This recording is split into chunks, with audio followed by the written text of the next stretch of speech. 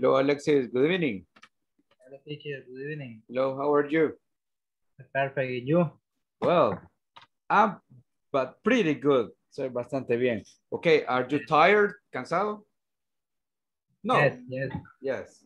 Okay, did you rest yesterday? ¿Descansaste ayer? Yes. Yes. Okay. Ahora también. And today, did you rest? ¿Descansaste? Venga, hasta el miércoles entro. Okay, sorry. El miércoles entro. Okay, on Wednesday. Okay. So tomorrow you rest. You're okay. Okay.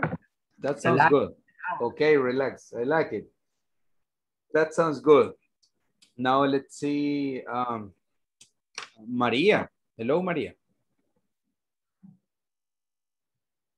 And Ale, that she's not. Hello, good evening. Good evening. Hello, Maria. How are you? How do you feel?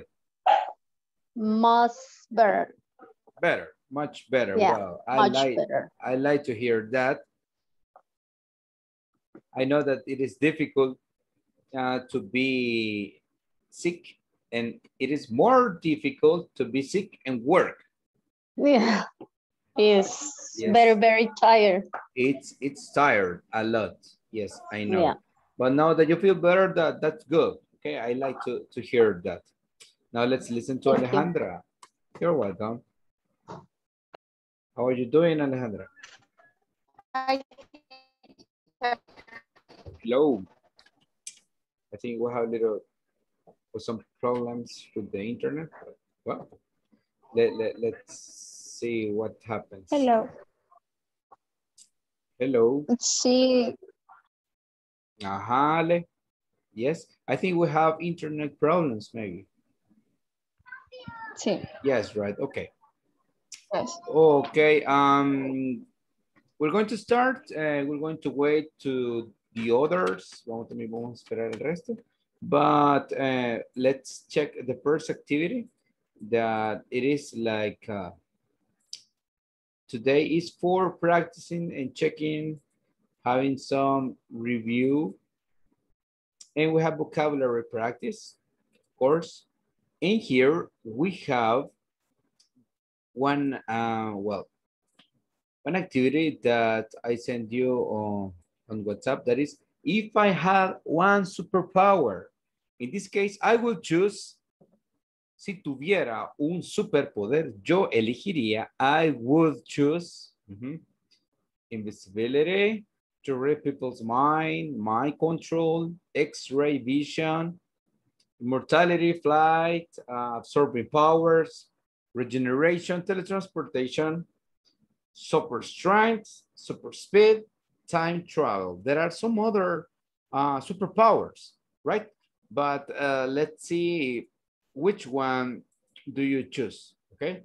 So let's listen first to Alexis. What do you think? What superpower would you like to have? I will choose super speed. Super speed, okay, okay. And let's see, we have like, there are different superheroes, but we have Quicksilver from X-Men, right? Or Avengers, and Flash. Flash, Which yes. one? Oh, Flash, better, yes. Okay, that's good, good. Even Flash can travel through the time. También puede como que viajar en el tiempo, okay? He is like super fast. Okay, thank you. Now let's listen to Maria. Okay, Maria, tell me. I could choose absorbing power. Absorbing powers. Okay, good. And I have everything. Okay, The power. and you can have like any power you like, cualquier poder que tú quieras. Okay. Yeah. Okay, absorbing. Wow, but it's too much power. Mucho poder. It is like, well, I don't know if it is possible to have all the powers, but okay, let's see. Okay, what about you, Luis? What superpower would you like to have? Good evening. Good evening. I want to super speed like Flash. Okay, I would choose. Okay, I would choose. I would choose super speed Mhm. Like Flash. Like Flash. Of course, yeah, similar to Alexis. Yes, we Yes. were talking about Flash, and he is so fast that maybe he can travel through time, okay? Or maybe there are some periods of time that he can change. Puede cambiarlo un poquito. Well, that's good to know. Thank you. Now let's listen to Alejandra. Can you hear me? Yes. Okay, maybe she's having some problems. Okay, let's listen to Carla. Hello, Carla. How are you tonight? A pegar y va a tapar todo. Birthday. Hello. Okay, estamos hablando de los superpoderes. Okay, if I had one superpower, I will choose. ¿Qué elegirías? If I had one superpower, I would choose to read people's mind. To read people's mind. Okay, leer la mente de todos los que están acá viendo. Mainly in my boyfriend. Wow, dice que el novio dice, a ver qué está pensando el pobre. Va a pensar en la Biblia, en Dios, en Firulais. Yes, of course. Like all men, como todos los hombres. Okay. Invisible. Ok, invisible es ser invisible, pero invisibility es, el poder. Ok, to be invisible, ser invisible. Es que esta Carlita se me hace que quiere encontrarlo infragante al pobre. Ok, good. Thank you. Thank you, Carla. Now let's listen to Raquel. Hello, Raquel. How are you tonight? Hello, good evening. Good evening. Okay, we're talking about powers. What would you choose? I will choose super speed. Super speed. Okay, we have 3 super speed heroes or heroine. En el caso de ella, heroína. Heroine. Okay. Well, good for you. Cuando vas tarde para el trabajo. Okay, nice. Now let's listen to Annie. ¿Qué poder te gustaría tener? Good evening. Good evening. To read people's mind or super speed? Okay, to read people's mind. Mind. Yeah, mind. Okay, good. To read people's mind and super speed. Wow, good. ¿Qué tanto quieren saber? Si se dan cuenta, las mujeres quieren leer la mente, no los hombres. Okay, good. Christy, with new hairstyle, un nuevo estilo de cabello viene Christy. Yeah, of course. Hello. Hello. ¿Te ves con energía positiva? Hay que cambiar cuando se siente estresado. ¿Y te cortaste el cabello? Did you have a haircut? Cerrando ciclos. Okay. Pero de cierre contable. Ya contable. Ok. ¿Qué poder? Superpower. Phrase. People. Flight, volar o... No. Freezer. Freeze. Congelar. Freeze. Cuando, no sé cómo decir cuándo. When? Call. Cuando estoy en llamada. Wow. When I am on the phone, cuando estoy al teléfono. Okay. Present people. Good. Thank you. Now let's listen to Vladimir. Are you there, Vladimir? Good evening. Good evening. I will choose immortality. Immortality, va a ser el más viejito de todos. Ok. Sin envejecer. Okay. Ajá, sin envejecer, o sea, sí tienen varios años, pero sin envejecer. Ok, good. A esta edad, ¿ahí te gustaría quedarte a esta edad? ¿O menor? A esta edad, that age. Okay. Unos 5 años menor. Vaya. Ok, good. Immortality. Good. Now let's listen to Karina. Hello, Karina, are you there? Hello, teacher. Hello, how are you? Good, bad, sad, Great. Great, okay. What would you choose? I will choose invisibility. Invisibility. ¿Para qué? Me pregunto. Okay, good. Good, thank you. Invisibility para espiar a la gente, dice. Nice. And then we have Wendy. Okay, Wendy? Good evening. Good evening. What superpower? Time travel. Time travel. Okay. Good. Ese es bastante bueno, viajar en el tiempo. Okay. Para impedir muchas cosas. Aunque even time travel is dangerous. Es muy peligroso el viajar en el tiempo. Porque, bueno, no se sabe cómo es, ¿verdad? Pero si pudiese modificar cosas, ¿se imagina qué tan peligroso sería? Cristi ya no se hubiera casado, quizás. O Annie. O a Carla le hubieran dicho, Carla, mira, tal cosa pasa y hubieran cambiado otras cosas. Entonces, so that's dangerous. A lot. Peligroso. Okay. And here we have Astrid Tatiana. Hello. Hello. How are you? Excellent. Excellent. Okay. Vaya, sí, sonriente. Esa es la actitud. Okay, Astrid. What superpower? Tell me. ¿Qué poder elegirías? Invisibility. Invisibility. Ok.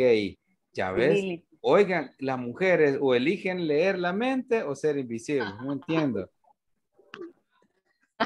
La Carly comenzó con eso. Ok. So we have different superpowers.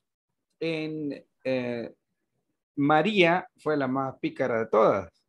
María dijo absorbing powers. Para absorber todos los poderes. Ok, good. So this is like fiction. And it is good to express some opinions and ideas related to fiction. Well, fiction situations, ¿verdad? Cosas que no son nada reales. Ok, ya sé qué superpoderes elegirían. En mi caso, I will choose, yeah, super speed. Sí. Levantarme tarde de irme corriendo en un segundo al trabajo. I would like to do that. Muy bien, me gustaría hacer eso. Nice. The last time we studied the prepositions of time. Estudiamos las preposiciones de tiempo, ¿verdad? On, in, at. En este caso, aquí tenemos on Saturday, on January 23rd, que ya hablamos de las fechas, que se utilizan los números ordinales. On Monday, February 5th, on Wednesday morning. Tenemos acá in May, in 2008, in the summer, in the morning, o podemos decir at 2:30, at noon, at night, at midnight. Bien, I'm going to pick all of you, well, one by one, voy a seleccionarlos y quiero que me den ejemplos de on, in, at, pero no utilizando los mismos ejemplos. Por ejemplo, acá en lugar de decir on Saturday, pueden decir on Tuesday, ¿verdad? Y así sucesivamente acá pueden reemplazar el mes y decir otro, ¿verdad? Cualquiera que ustedes elijan, ¿ok? We're going to start with Carly. Okay, Carly. Give me your example. On Sunday.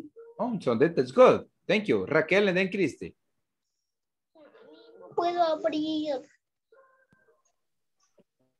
On Monday, April. Okay, on Monday, April. Okay, it's good.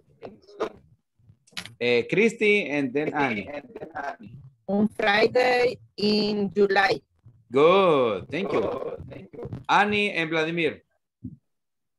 On Thursdays in September. Yes, of course, el mes de mi cumple. Good. Vladimir and Kari. No. On Sunday in August. Yes, in August. Perfect, good. Karina and Alexis. In a few minutes. Good. In a few minutes. Y tirando esos. Nice. Alexis and Maria. Go ahead. On February and 28. Okay, in February. Good. Maria and Alejandra. In January. In January. En enero, cuando estamos acabados el mes. Yeah. De deuda. Good. What about Alejandra? Are you ready, Alejandra? On Friday in the afternoon. In the afternoon, of course. Thank you. That's it. Well, bien, vamos ahora con María. Y ya se nos está conectando Raúl, así que vamos a ver qué tal. Ok, María.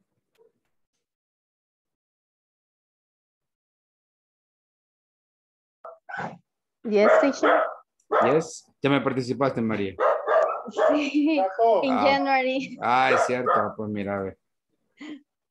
Bueno, ya ve que ando distraído. Thank you, María. Okay, Raúl.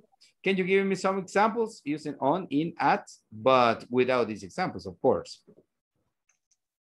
Good evening. ¿Cómo es la pregunta? Good evening. Bueno, te voy a dar algunos segundos para que me des ejemplos de cualquiera de estos. Pero en lugar de Saturday, puedes decir on Sunday, ¿ok? Así que te doy unos 5 segundos. Ya regreso. Ok, let's listen now to Astrid Tatiana. On Monday in July. Yes, perfect. That's it. Good. Good. And Vladimir. Ya me dijiste. Sí, ya me le dije, dijiste. pero... Ok, otro dice, va. Ajá.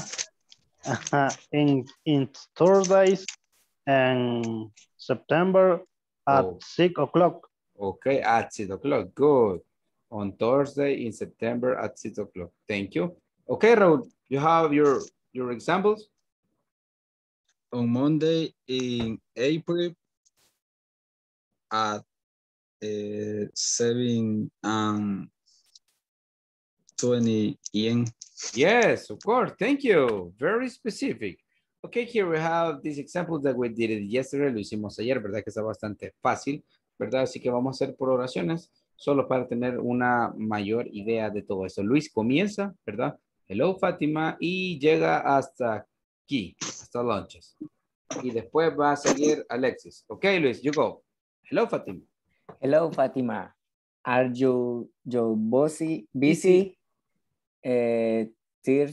Thursday, Monday? No. Ajá. ¿Cómo se diría? On, in, at. On Monday. On Monday afternoon.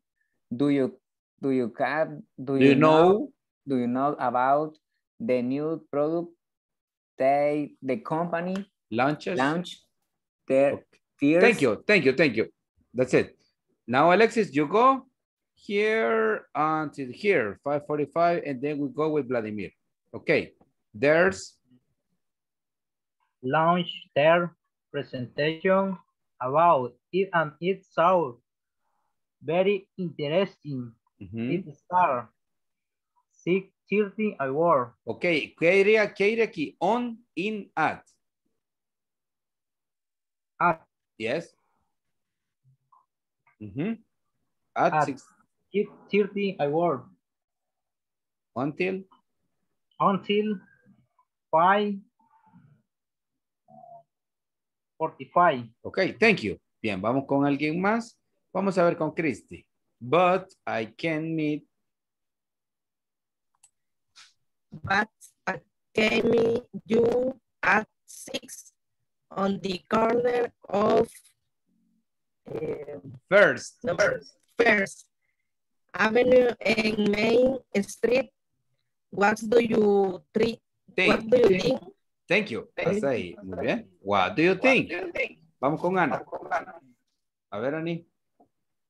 There's another presentation, but it will be in March on Sunday and Candle Day. Yes. Very good. Thank you. No nos queda ninguna duda. Eso está bastante fácil. Ok. Way to say yo también. Recuerdan que ya vimos esto, ¿verdad? Forma de decir yo también. Entonces tenemos el me too, ¿verdad? Por ejemplo, I am happy, me too. O podemos decir I am happy too.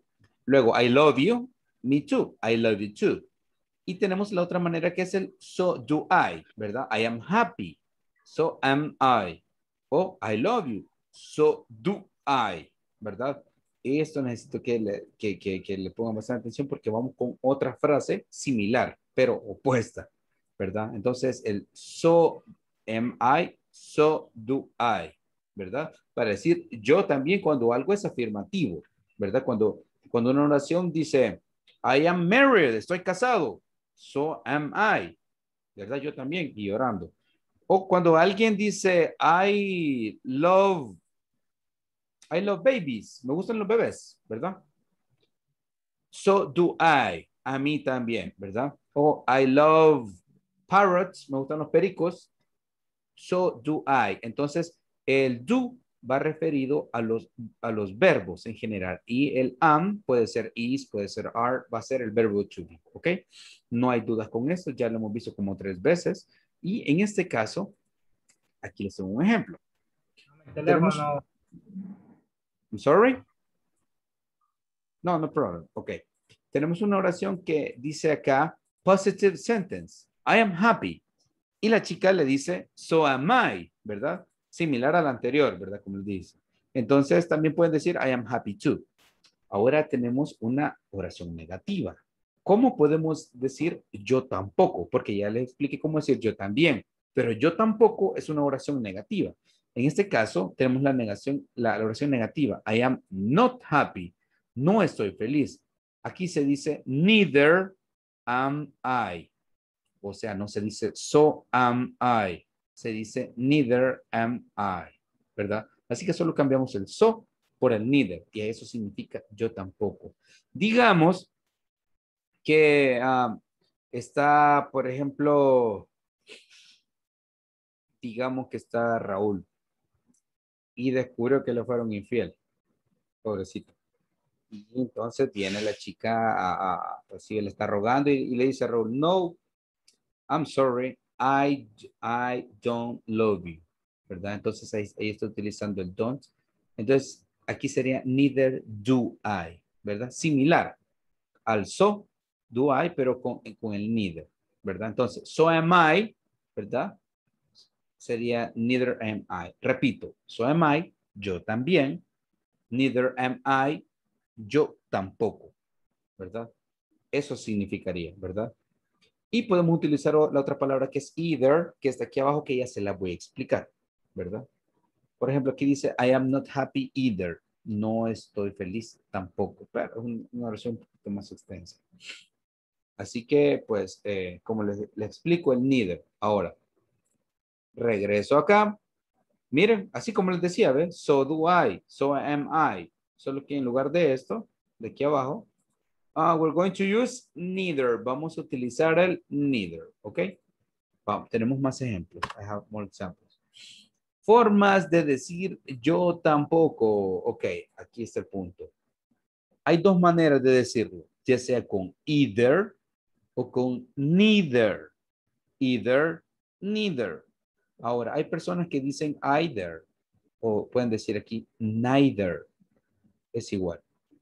Ahí va a depender de ustedes. En las películas, más que todo, las inglesas, ¿verdad? Las británicas, se escucha el neither, ¿verdad? Aunque ellos no pronuncian la R, ¿verdad? Ellos dicen either, neither.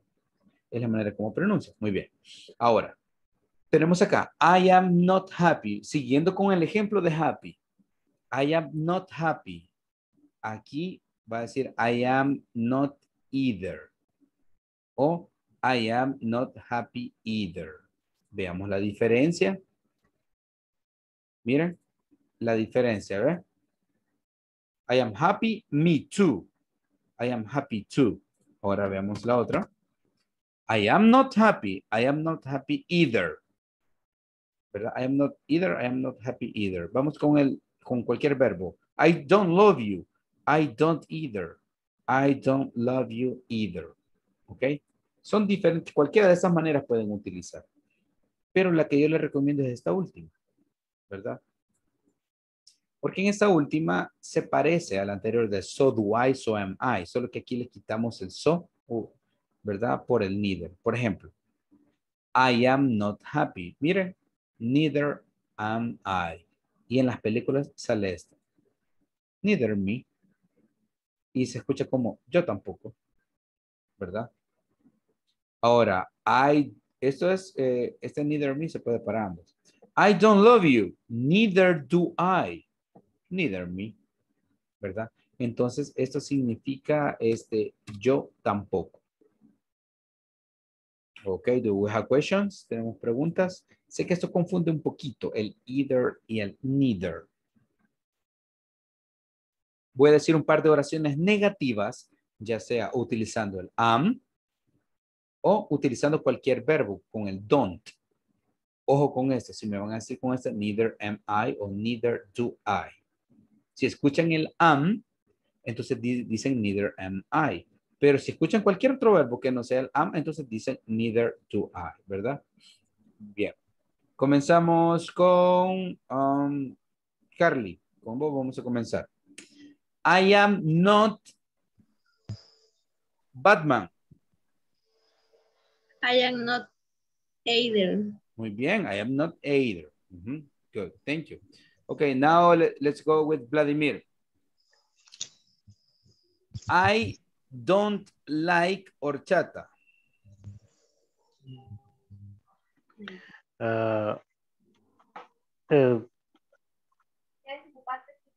I not,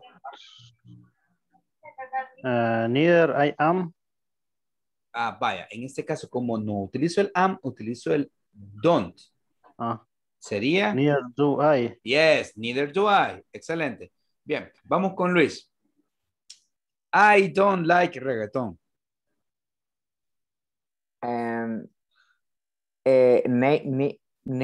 Neither do I. Neither do I. Ajá.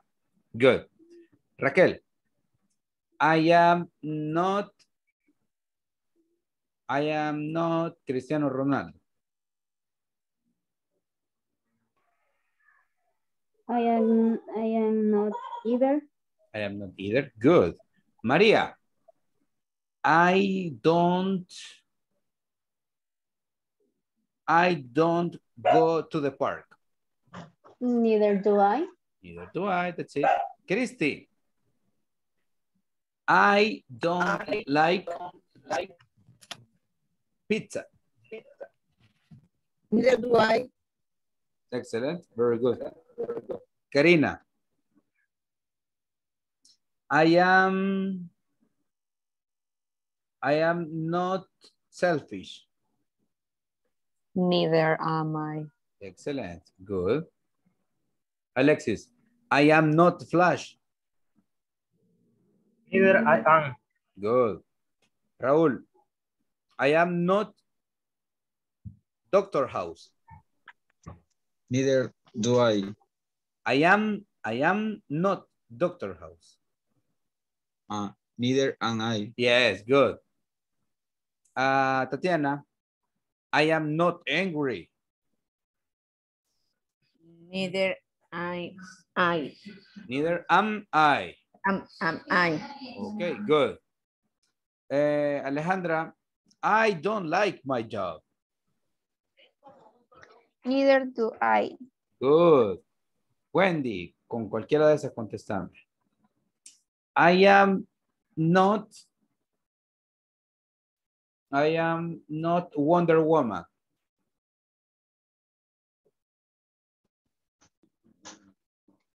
Neither am I. Yes, neither am I. Okay, thank you. Thank you very much. Muy bien. Ahora que ya tenemos más claro esto, vamos a otro aquí ejemplo. Bien, entonces aquí como les decía, ¿verdad? Utilizamos el neither. Veamos la columna B, person B, ¿verdad? I am not hungry, no estoy hambriento, neither am I. Ahora, si le dicen you are not trying, no estás intentando, si dice you, neither are you. I don't need help, no necesita ayuda, neither do I, ¿verdad? Steve doesn't like fish. A Steve no le gusta el pescado. Neither does Sam. Tampoco le gusta Sam. I wasn't bored. No estaba aburrido. Neither was I. Eso es con el was, ¿verdad? Entonces, si se dan cuenta, esa es la estructura, ¿ves? La columna celeste donde dice person B, ¿verdad? Y aquí está la otra manera con decir either, ¿verdad? I am not hungry. You are not trying, ¿verdad? I don't need help either. Y así sucesivamente. ¿Verdad? Entonces, el neither es muy importante junto con el either, ¿verdad? Ok, seguimos con más. Y aquí falta la otra que es both, ok. Both significa ambos, ¿verdad? Por ejemplo, both, the two alternatives, las dos alternativas, ¿verdad? Y aquí tenemos con este either, en este caso significa ya sea o, ¿verdad? Y ni este ni lo otro. Ejemplo, both, ambos. I can speak both English and Spanish. Puedo hablar ambos, inglés y español. Para esto significa el both. Por ejemplo, si le digo, what do you choose? ¿Qué eliges? O what do you prefer? Rice or corn pupusas. Pupusas de arroz o de maíz. Y si me dicen both, significan ambas, ¿verdad? Ahora tenemos con el either. En este caso significa ya sea o. Por ejemplo, I can speak either English or Spanish. Puedo hablar ya sea inglés o español. Y la otra, I can speak neither French nor Arabic. Yo pues no puedo hablar ni francés ni árabe, ¿ok? Pero ya vamos a seguir viendo esto. Después le vamos a dar otra repasadita, pero aquí la palabra clave es both, ¿verdad? Both, ambos. ¿Ok? Continuamos, después voy a ponerlo otra vez para recordarles. Bien, vamos a tener una speaking activity. Y esta speaking activity se trata de que ustedes van a hacer 6 preguntas.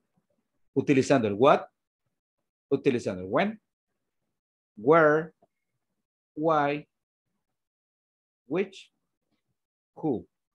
El which es opcional, no es necesario que lo utilice, ¿verdad? Pero what significa qué, when significa cuándo, where significa dónde, why, por qué, who, quién. Así que necesito que hagan estas 5 oraciones en your notebook, please. Háganlas en su cuaderno y ya nos vamos a ir en parejas a practicarlas, ¿verdad? Mientras las están haciendo, voy a pasar lista. Es importante pues ver todas estas asistencias, ¿verdad? Porque ya es parte, ya casi la última semana. Estaríamos saliendo el otro martes. Lunes no vamos a tener clases porque es It's Mother's Day, el Día de la Madre. Así que el martes sería la última clase, ¿ok? Le doy un par de segundos para que hagan sus preguntas. Cualquier pregunta que se les ocurra, puede ser de las que nosotros vimos el jueves, me parece que les di una lista de preguntas, pueden ser de esas, o ustedes pueden inventarse otras, ¿ok? Comenzamos. Alejandra, hello.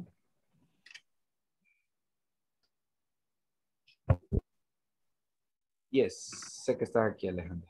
Ok, ya te puse. Lo que pasa es que es el internet. Alexis. Present, teacher. Good. Annie. Present, teacher. Thank you. Christy. Present, teacher. Good. Vladimir. Present, teacher. Good. Astrid. Present. Yes, thank you. Edwin, no here. Evelyn. No, she didn't come. Irma, no. Jenny, no. Jonathan, I think it is not Jonathan. Karina, hello. Present. Thank you. Carla. Present. Thank you. Luis. I'm here. Thank you. María. Yeah. Present. Hello. Norma, I think Norma is not here either. No está tampoco. Raquel, yes. Present. Thank you. Raúl. Present, teacher. Good. Wendy. Present. Thank you.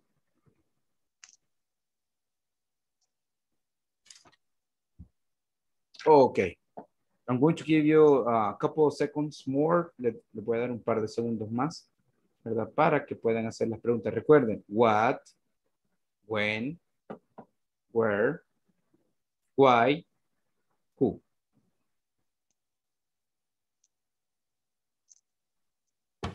Pueden ser preguntas de información personal, ¿verdad?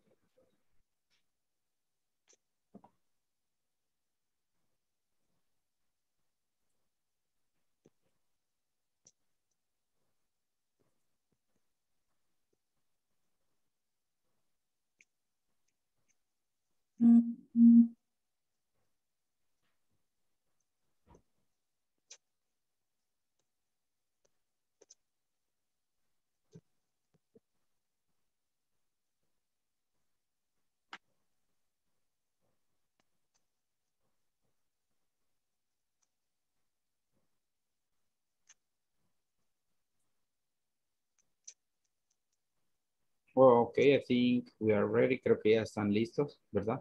Bien, vamos a practicar entonces pues estas preguntas y regresamos en un par de minutos. Ok, let's do it. Toma nota de las preguntas, ¿verdad? Perdón, de las respuestas, que van a ser respuestas cortas. Ok, see you later.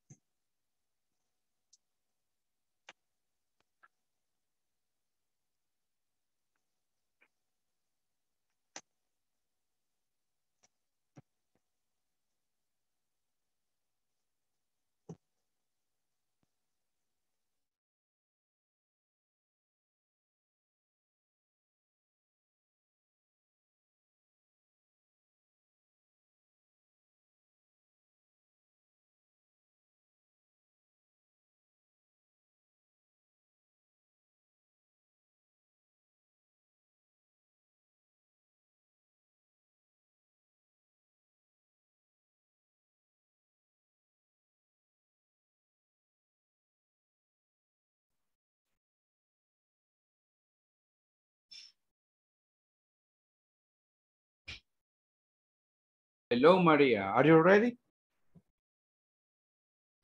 Okay, I can hear you. You should activate. Okay. Okay, how are you? Ready? Better. Yeah. Okay. Okay, that's nice. What time do you go to the beach?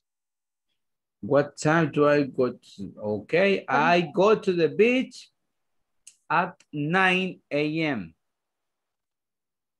At 9 a.m.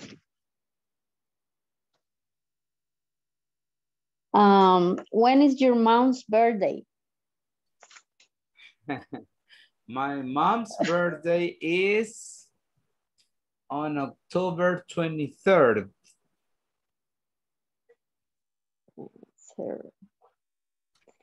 Where they play soccer? I play soccer in... Listen. Sorry, where? Listen. Where? Where are they play soccer? Where are they? Yeah. Okay, are they playing soccer? Okay, they are playing soccer in the park. Qué mala. No, I feel better. Yeah. Why are you single? Wow, that's a very, wow, that's a good question. Because I will get married next year. Don't marry. No, everybody says that. That's the advice, es el consejo. That's the advice that people give when they listen that I'm going to get married. I say, I will get married next year, maybe. And they say, no, no, don't do it there. And I, what? Okay, so. But sometimes, well, I'm happy. I have 22 years.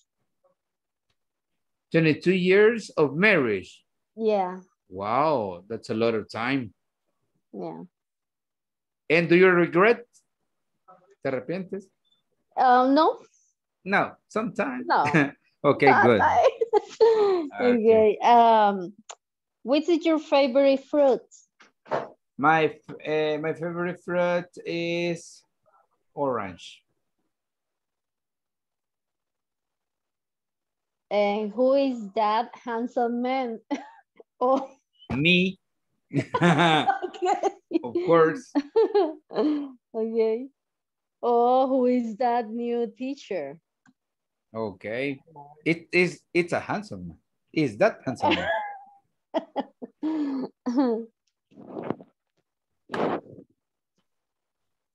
Okay. Okay. Finish. Did you finish your Yeah. questions? Mhm. Okay. I'm going to ask some questions. So let's see. Let me see. What is your favorite pastime? Listen to music and dance. Okay, good. Now, when did you get married?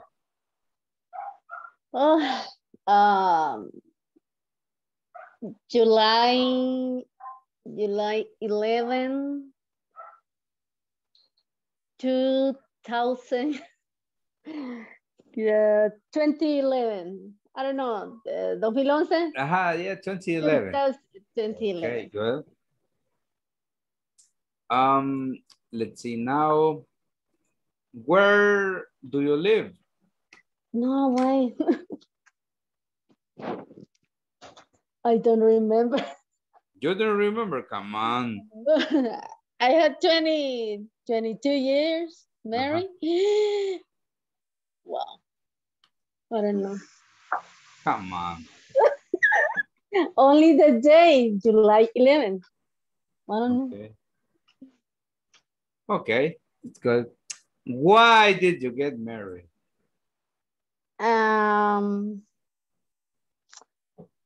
Is because I love him, and for 4 years I go to United States and come back here.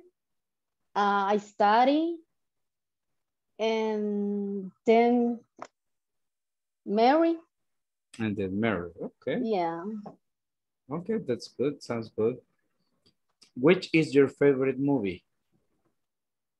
I don't have favorite movie. You don't have favorite, okay. No, my favorite is like comedy. Comedy, that's the genre. Okay, who is your best friend? My best friend is a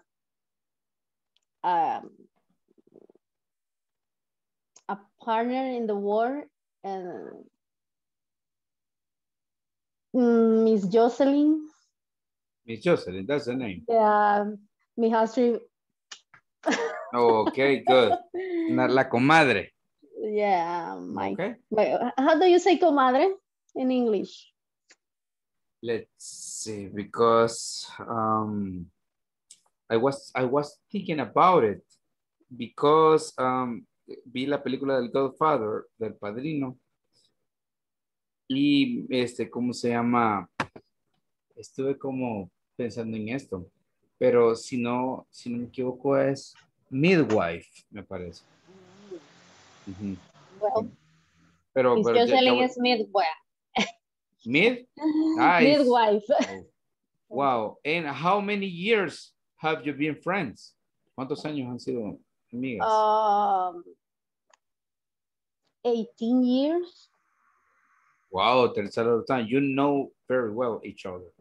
Yeah. Okay. That was good to know about your life. It's very interesting. But now we're going to get into the class, okay? So see you in a couple of seconds.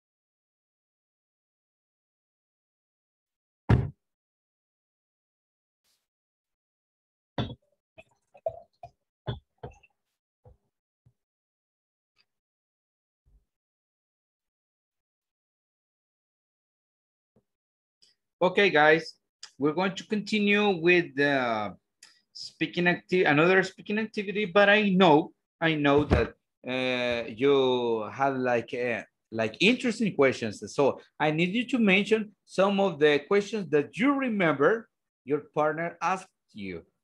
Quiero que me digan algunas de las preguntas que recuerden que les hicieron. Espero que sean preguntas inocentes, ¿ok? So, Raúl, you're going to start, my friend, because you were laughing. Te estaba riendo, tenía risa de malvado, de novela. Déjate de novela mexicana. Okay, so tell me, do you remember any of the questions? ¿Te recuerdas de alguna de las preguntas que te hicieron? One or two? Where do you work? Okay. When is your birthday? Ah, vaya, ves, te van a regalar algo, ¿eh? Well, for you. Okay, Alejandra, and then Carla. Okay, well. Vamos a ver qué me regalan también a mí. Which your favorite pet is? Y ahora respondí que era el tortugas. Favorite pet. Happy pet. When is your birthday? When is your birthday? Otro regalo que van a recibir. Bueno, creo que les van a dar gift card. Aceptamos gift cards, ¿verdad? Ya son bastantes prácticas. Ok, Carly, and then Alexis.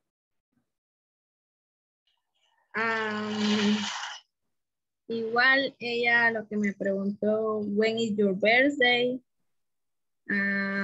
With your favorite pets? And who is live? ¿Con quién vivía? Who do you live with? Ahí después vamos a ver lo del who, ¿verdad? Ya vamos a tomarnos el tiempo por eso. Thank you. Ok, Alexis and Raquel. Okay. Why do you like football? Why do you like football? Okay. Where do you live? Where do you live? Well, very specific question. Thank you. Raquel and then Annie.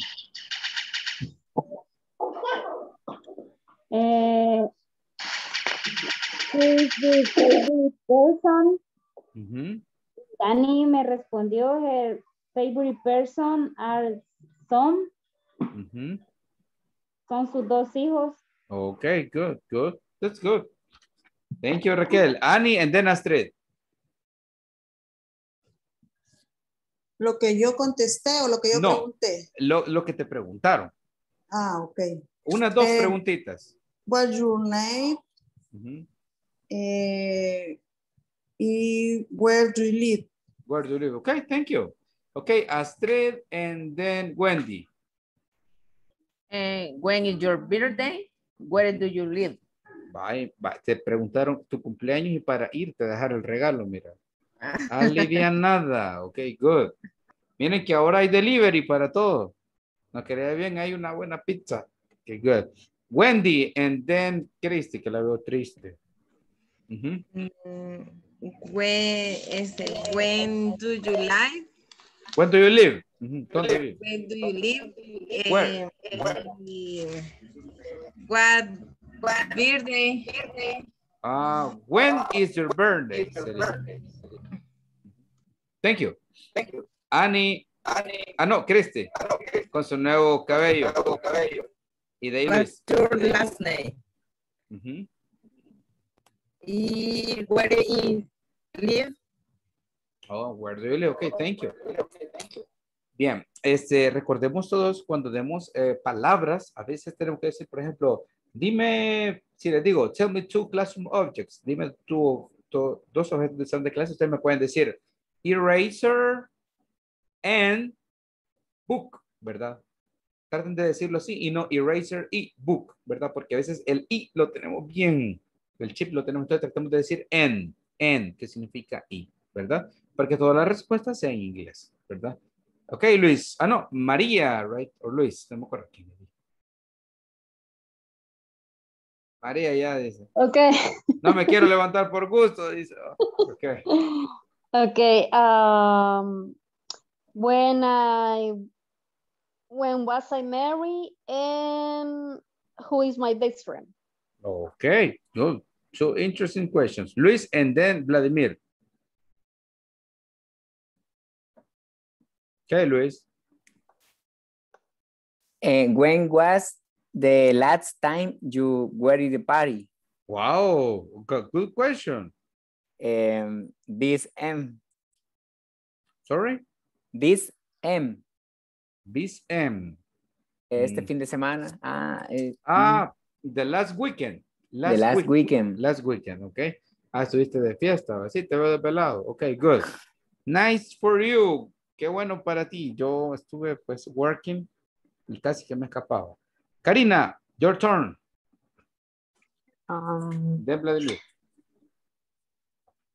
Where do you live? Mm-hmm. Why do you study English? Good questions. Thank you. Vladimir.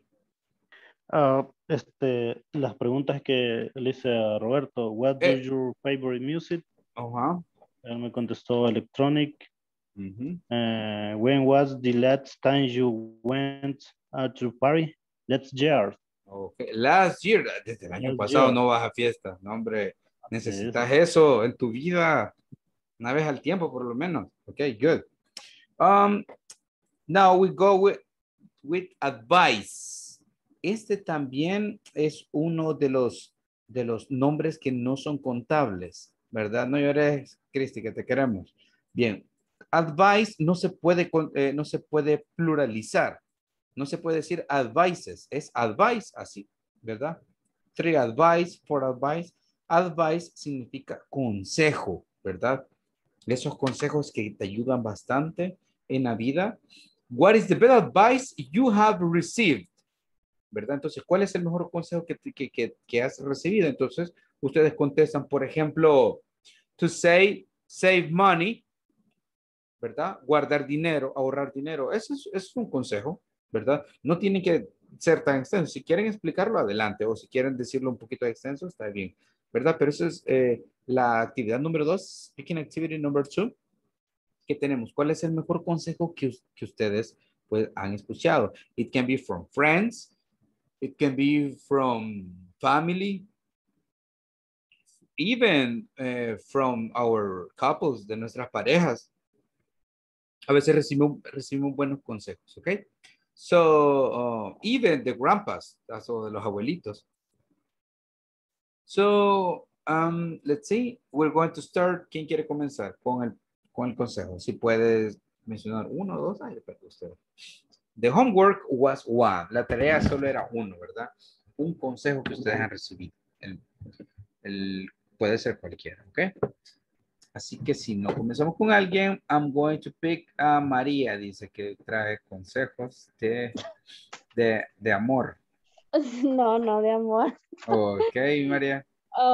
Okay, my mom always told me passion for everything and live each day as if it were your last day. Que hagan las cosas apasionadamente, con amor, ¿verdad? Passion, paciencia. Patience. Patience. No. Patience. Ok, patience. Okay. Ajá. Yo decía pasión. Yo, no. Bueno, well. No. How do you say paciencia? Passion. Esta es una canción de Guns N' Roses que me gusta bastante, que comienza con whistle, con un silbando. Patience. Patience. Patience. Everything. Passion. And live each day as if were your last day. Ok, y vive cada día como que si fuera el último. Yeah. Ok, good. Very good. Eso se refiere a disfrutarlo. O sea, que vos vendes tu casa, endeudarte, dale, todo modo. Pero nunca sabes. Ok, good. No, se refiere a eso, ¿verdad? A no guardarse nada emocionalmente. Realmente disfrutar, ¿verdad? Cada minuto de nuestras vidas. And that's good. Porque si no, después nosotros pasa algo. Nosotros we regret. Nosotros nos arrepentimos. Como se arrepiente mi ex. Bien, entonces nos arrepentimos de ciertas cosas que nosotros no hacemos en la vida. That happens, regret. Cristi, va vos porque te estás riendo de mi ex. You go. Qué mal le ha hecho su ex. Mentira, es parte del show. Ojalá que no vea estos videos. Have exercise. Do exercise. Health. For health. hacer ejercicio, ¿verdad? Para la salud, ¿verdad? Y si de paso podemos estar fit, si podemos estar así en figura, ni modo, ni modo. Good. Thank you. Okay, that's another good advice. Y también recordemos que a medida va pasando el tiempo, nuestro cuerpo, our body reacts differently. Nuestro cuerpo reacciona diferente, ¿verdad? O sea, los desvelos, por ejemplo, ya no son los mismos. Ok. El azúcar, se dice azúcar. Sugar. Yeah. Of course. Sugar. Well, to eat healthy, comer saludable también. Well, that's good. Thank you, Christy. Wendy también se estaba riendo de mí. Mujer malvada. Ok, Wendy, you go. Love what I do. Ok. Love what I do. Amar lo que yo hago, ¿verdad? Puede ser lo que te dediques o algo en lo que te enfoques, ¿verdad? Yes. Very, very good advice. I really like it. Me parece bastante bien. Well, now let's listen to one gentleman, and Raúl is the chosen one. Es el elegido. Okay, Raúl. Continue studying English. Wow, that's a very good advice. Continue studying English, ¿verdad? Continuar estudiando inglés. And you are doing it. Y lo estás haciendo. So that's like very, well, you are doing it. Estás cumpliendo, lo estás haciendo. Okay, thank you. Very good. Let's listen to Annie. Always give thanks to God for one more days of life. Wow. Online. Yes. Always thank God. Siempre agradecer a Dios, ¿verdad? Yes. Por cada día, for every day, or maybe even give thanks or say thanks for opportunities, for good things and even bad things. Porque a veces solo agradecemos las cosas buenas, pero las cosas malas nos enseñan a superarnos, nos enseñan que debemos de cambiar ciertas cosas en nuestra vida. Wow, thank you. Very nice advice. Okay, Alexis, what about you, my friend? What do you have for us? Read books as many as you can. They are a wonderful source of pleasure, of wisdom, and inspiration. They don't need boundaries or connections, and they can go anywhere. Ok, thank you. Solo las primeras palabras no las pude escuchar bien. Read books. Ajá. Es como leer libros. Read books. Yes, yeah. Read books. And even it is important to read books because you can learn about the world by reading different stories or history, or you learn with books. Aprendes con libros, realmente. Thank you. Well, that's a very complete advice. Es como una, pues, vas tú, Luis. Es con un advice bien completo. Okay, Luis, help us.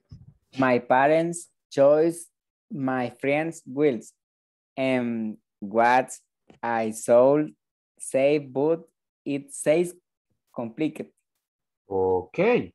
You mean to choose your friends. ¿Te refieres a elegir a tus amigos? Sí, es. Okay, wisely, ¿verdad? De elegirlos con sabiduría, ¿verdad? Eso es bastante importante. There are a lot of, well, people that maybe we consider our friends, but they are not our friends. Maybe that happened at work, that happened in our neighborhood, or even at school. We know a lot of people, good people, and not so good. Some others that they are not so good. Okay, remember, patience es paciencia, ¿verdad? Pero si decimos patient, es paciente. Y esto se refiere a paciente, ya sea de hospital o se refiere a paciente de una persona que tenga paciencia. Para ambos, para ambos. Patient, conté, y patience, ¿verdad? Que es el otro. Passion, ¿verdad? Que es diferente de patient. Y regret. regret, arrepentirse, ¿verdad? Okay, so we continue with this activity and I need you to, miren, ya se las hice, ya se las completé, no tienen que terminar eso, pero sí me van a ayudar a leerlas. Carly, you start y después vamos con Karina, me vas a ayudar. Okay, Carly, you go. Number 1, please. Number 1, production. Control and supervise the production workforce and inventory.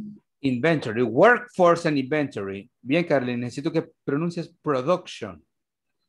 Production. Yes, that's it. Okay, Karina, please. And then we go with Annie. Research and development. Yes. Develop, design new or improve in existing products or process. Or processes. Yes, that's it. Thank you.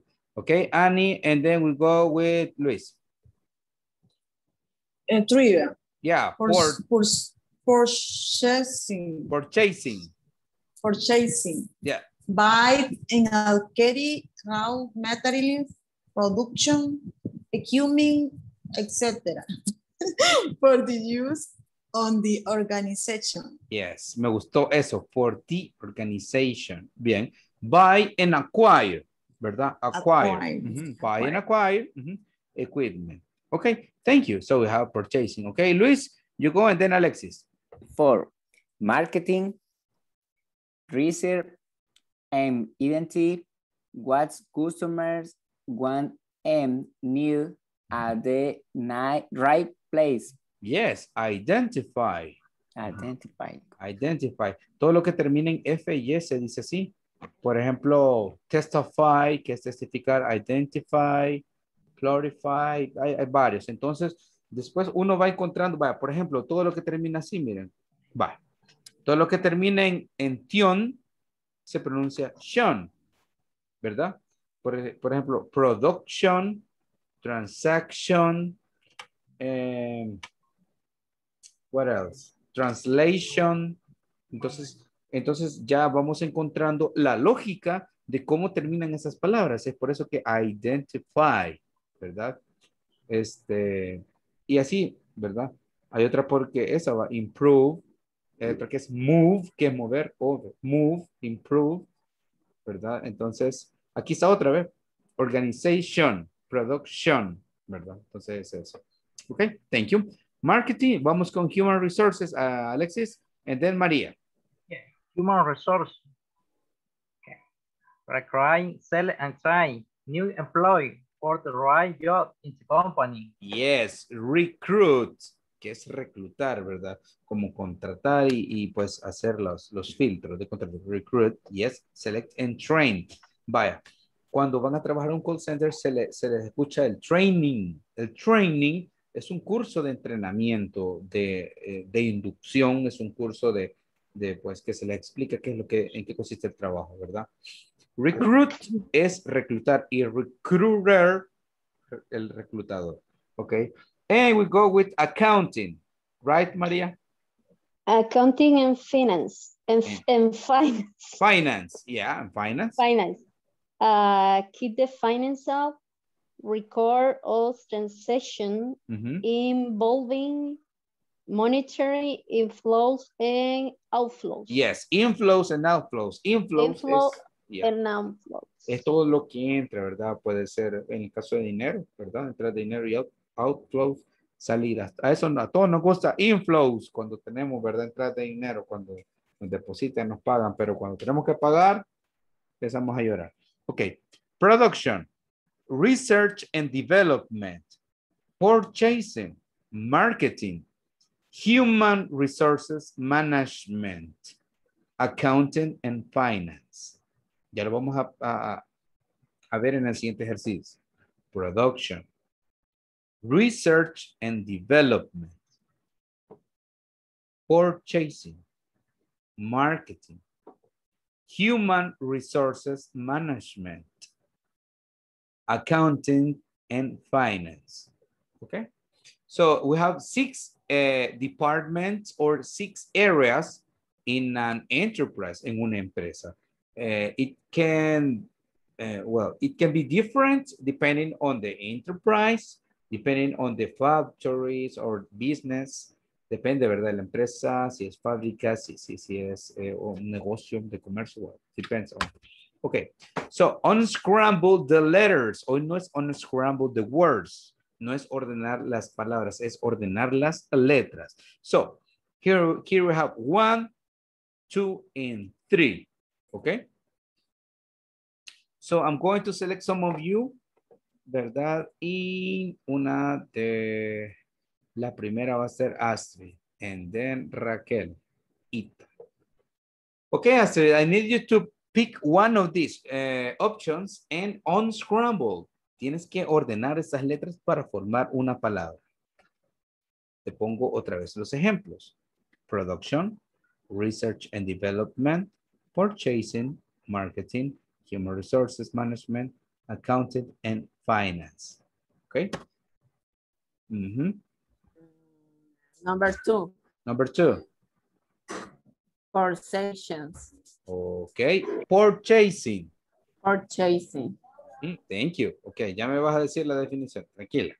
Okay, number, who else? ¿A quién más le dije? A Raquel, ¿verdad? Yes. Okay, Raquel. Number 3. Yep.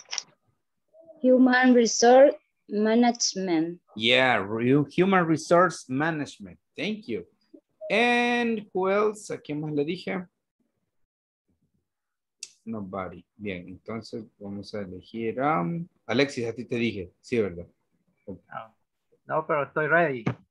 Go ahead. What's number 1? Production. Yeah, production. That's good. Thank you. Okay, so aquí tenemos, ¿verdad? A quien le tocó Research and Development, solo quiero que recuerden palabras clave. Solo las primeras palabras, ¿ok? A quien le tocó Purchasing, vean las palabras claves. Y Production, las palabras claves, ¿ok? So, Purchasing, number 2. ¿Cuáles son the keywords? ¿Cuáles son las palabras claves? Buy material. Bien, hasta ahí. Buy material. Sencillo, ¿verdad? Práctico. Thank you. Raquel.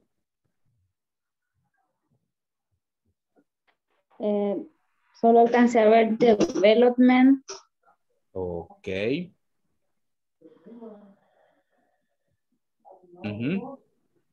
Hoy sí. Ajá. Select and training. Ok. Como tenemos, la tuya es... Human resource. Ya tenemos, ¿verdad? Recruit and train. ¿Verdad? Reclutar y entrenar. Eso sería. Ok, Alexis, what about you? Control and supervisor. Yeah. And product. Yeah, control and supervise the product. Very good done. Thank you. So now here we have purchasing. We have purchasing. We have human resources management and production. Now here we have 2, 4, and 6. Ok, para esto vamos a elegir a Karina, Alejandra, and Vladimir. Number 4, marketing. ¿Qué? La vieja confiable. Okay. Yes. Good. Marketing, number 4. Tenemos Alejandra. Sí, Alejandra. ¿A ti te dije, Ale? Yes. Podría ser content and finance. Finance. Finance. Yes. Ok, ya voy a eso. Ya voy a eso, Ale. Ya, ok. Number 4, kindergarten. Marketing. 6, accounting and finance. Ya estoy cruzado. Vladimir, what about number 2? Okay, Vladimir, you have the idea of what is number 2?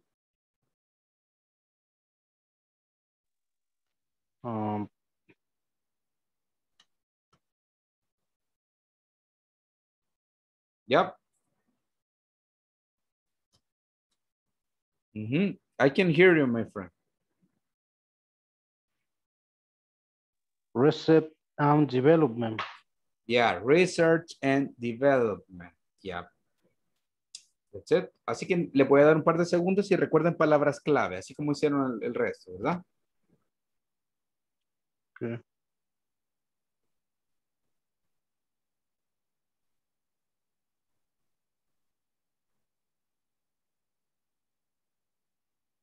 Okay. Okay, Cari. Now, tell me, what is marketing? Research and identify what customers want in the right place. No sé. Good. Identify, Cari. Solo eso. Identify. Yeah. Thank you. Thank you. Very good. Okay, number 6, Ale. Accounting and finance. Financial records. Financial records. Financial records and monetary involving monetary. Okay, thank you. Thank you. Very complete. Okay, Vladimir, you go. Research and development. Okay. Design on product exchange products. Okay, good. Develop, design. Acuérdense, diseño, diseñador, designer. Okay. Thank you. Thank you. Very good. Okay. We go with another speaking activity. Vamos con otra actividad. Necesito que hagamos esto. Interview a partner about his or her activities on a typical day at work. Using information, questions, and prepositions of time. ¿Verdad? Vamos a utilizar preposiciones, ¿qué? De tiempo. Puede ser on, puede ser at, ¿verdad? Puede ser podemos utilizar at, no hay problema.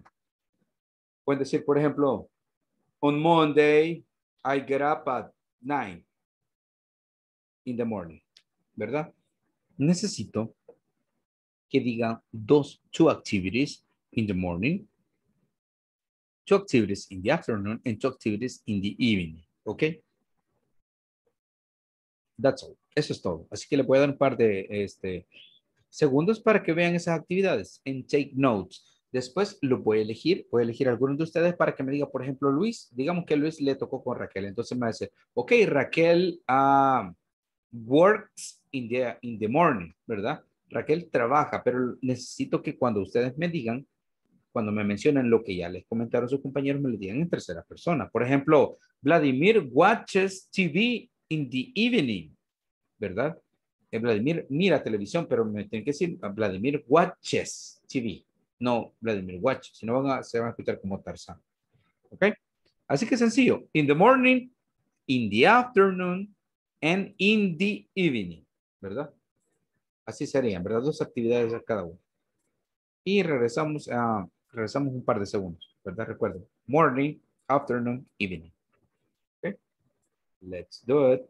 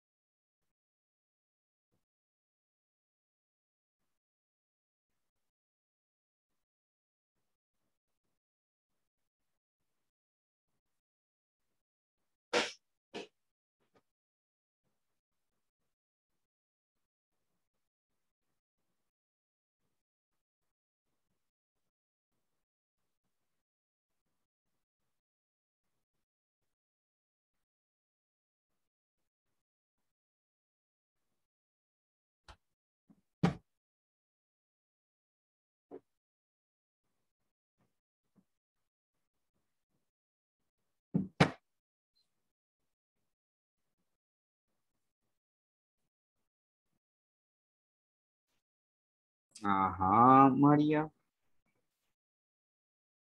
Vamos a ver.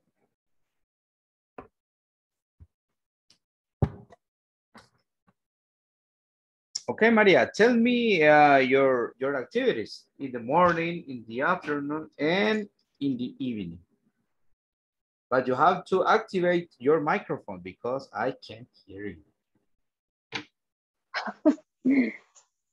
Okay. In the morning, I check the mails and answer the phones. In the afternoon, I prepare the classes for the next day and rest. And the evening, I cook the dinner and I learn English. Wow. That's good. Okay. Okay. That's nice. Okay. Okay. In the morning, I wake up at 5:30 a.m. At 5:30 a.m. Okay. Yeah, para mí es de madrugada eso. Okay, on Friday, on Friday, I have lunch at 11:30. At 11:30 in the morning. Todavía es la mañana y estoy almorzando. Yep. Sí. Yeah. In the afternoon? Okay. In the afternoon, I play the guitar. Every day. Of course. And I watch Netflix in the afternoon. In the evening, Nothing. It's Netflix. Okay. In the evening, I teach English at 8 o'clock. English.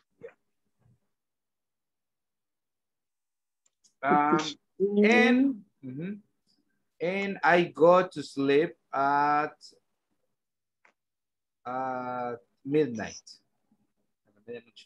Midnight. I go to sleep. Midnight. Yeah.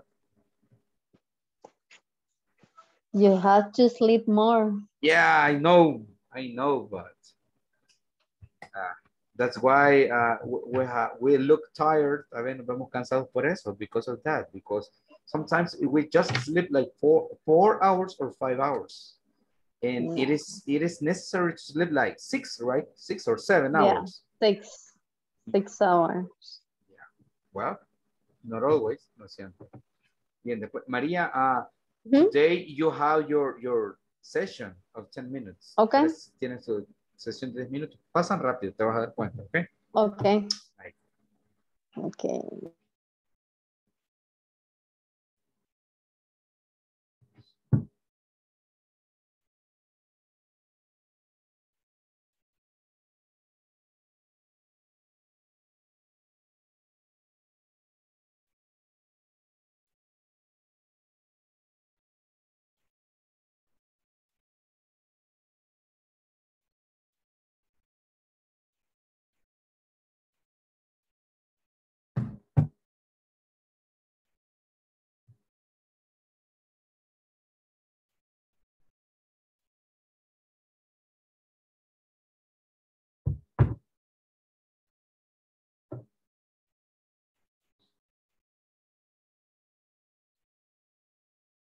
Okay, we're going to start with Luis. Okay, Luis. Tell me one sentence. Solo dime una oración de lo que hace tu compañero o compañera. ¿Ok? Y necesito que el verbo lo utilicemos en tercera persona, en third person. Ok, Luis. Dime, cualquiera de las que te digo. One. Se me había perdido la pantalla. Ok. In the morning, Bloody in the morning, eat breakfast. It's breakfast. Okay. It's breakfast. Definitely, that's true. Thank you. Sí. Okay, now let's listen to Carly.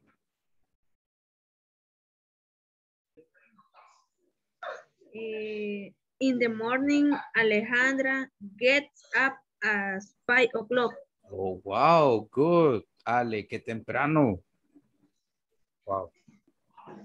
I hope you take a shower. Espero que te bañes. Okay, good. Ale, you go. Contanos algo sobre Carly.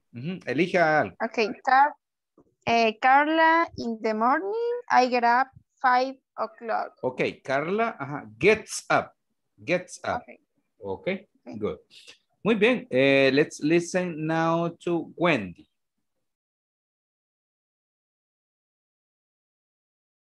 Dale, Wendy, con todo. ¿Las mías o las de mi pareja?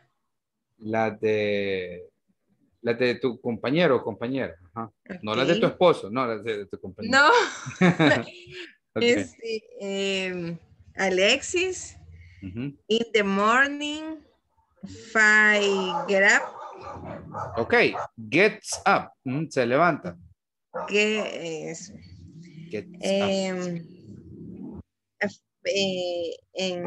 In the afternoon, the work. Ok, thank you. In the afternoon, he goes to work. Él va a trabajar. Ok, muy bien.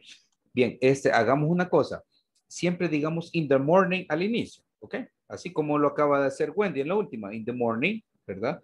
Entonces, por ejemplo, si voy a hablar de, ¿qué? De Tatiana, por ejemplo, voy a decir in the morning, Tatiana prepares lunch, ¿verdad?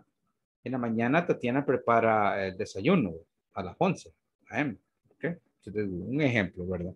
So, let's listen to Annie, que la veo así parece comercial de Sedal, así con ese ventilador que tiene. Yes. Mucho calor. Sí, ya me di cuenta. In the morning, Raquel gets up 5 o'clock. Gets up a las 5, Raquel. Vamos a ver dónde está Raquel. Sí, dice. Ok, thank you, Annie. Ok, Raquel, you go. And then Raúl. In the morning, Annie gets out at 6. At 6. Ok, a las 6. Sí, dice, sí. Dormilón están. Ok, good. Raúl, and then Alexis. Astrid. In the morning, she get up at 7 and checks homework. Ok, and checks homework. Muy bien pronunciado. Checks homework. Thank you. In the afternoon, she visits her mom. Visita a su mamá. Ok, that's good. Ok, thank you, Raúl. Thank you. In the evening. Bueno, dale, te inspiraste, estás inspirado, dale, ya, dale, evening. She studies English and listen to music. Ok, o sea que escucha música mientras está en clase. Ok, ya vamos a regañar. Thank you, Raúl, thank you. Ok, Alexis, and then we go with Christy, que se me ha perdido. Okay. In the morning, Wendy cooks. Ok, Wendy cooks. No le creemos, pero dice que sí. In the morning, Gasoline. Wow, ok. So, thank you, thank you. Vamos con Christy y de ahí vamos con Vladimir. Karina, in the morning, studies y watches the class.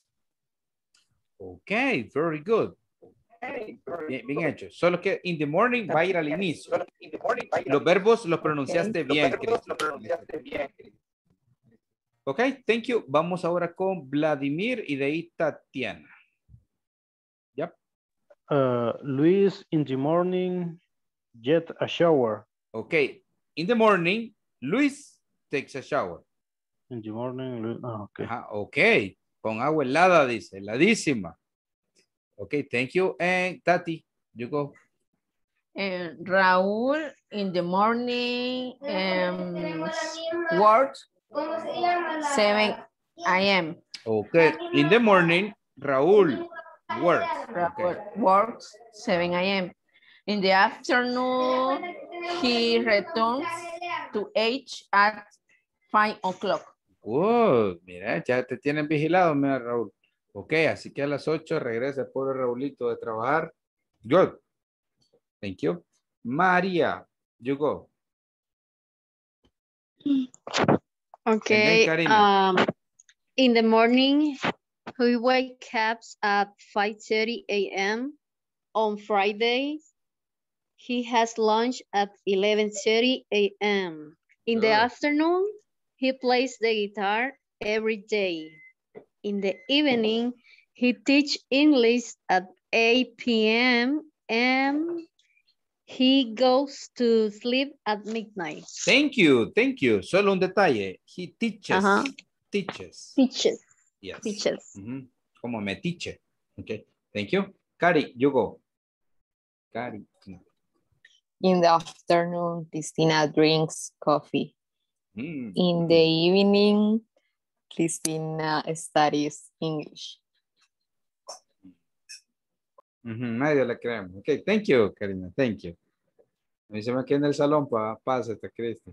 Okay, we have the other classmates. Tenemos los otros, pues, compañeros que nos tienen que decir sus consejos para ganar dinero, para tener suerte en el amor, para que todo nos salga bien, okay? So let's listen to what is the best advice you have received. Y en este caso vamos a comenzar con Carla. Carly, ya me dijiste, no me has dicho tu consejo, ¿verdad? Para tener suerte en todo. Okay. The best advice I have received is my father. The first is I don't waste money. And I'm not very resented. Yes. Okay. But the first, cuando te refieres a, ¿cómo se llama? Wash, te refieres a lavar el dinero. Wasted, a malgastar. Wasted. Wasted. No malgastarlo, ¿verdad? Wow, that's one of the best advice. Y la otra es, don't be resentful. No sea resentido. Ok, good. O sea, no hay que guardar rencor ni nada, ¿verdad? Si te engañan, perdonarlo. Solo una vez, ¿verdad? Si te engañan con mentiras, no con otra cosa. Ok, thank you for your advice. Vamos ahora con Raquel.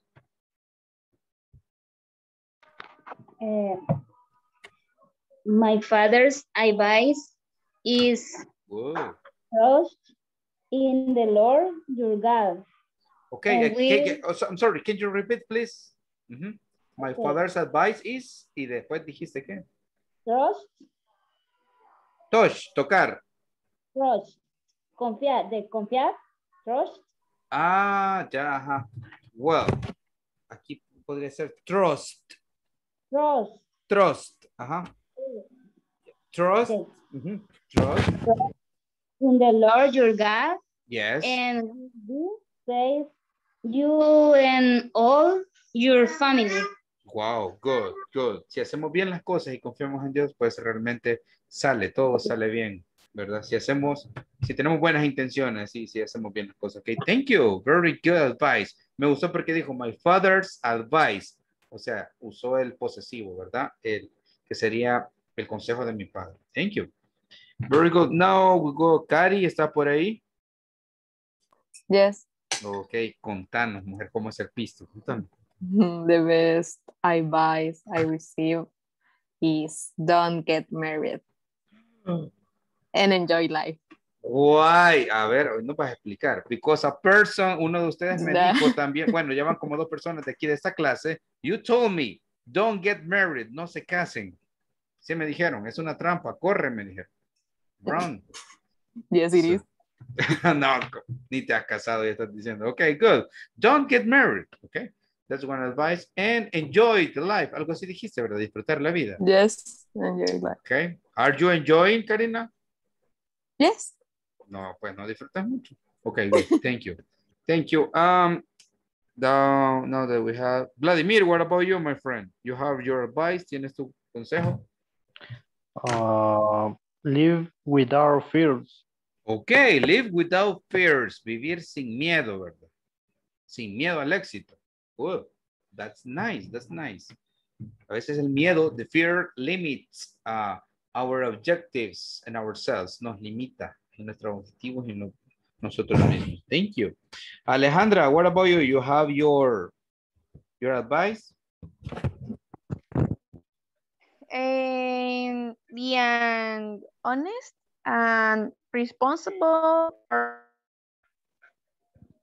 Okay, good. Be honest and responsible. Yes. When we are like that, good things happen. Buenas cosas pasan cuando somos así. Thank you very much. Okay, thank you, Alejandra. And Astrid, we finish with your advice. Terminamos con los tuyos. Astrid.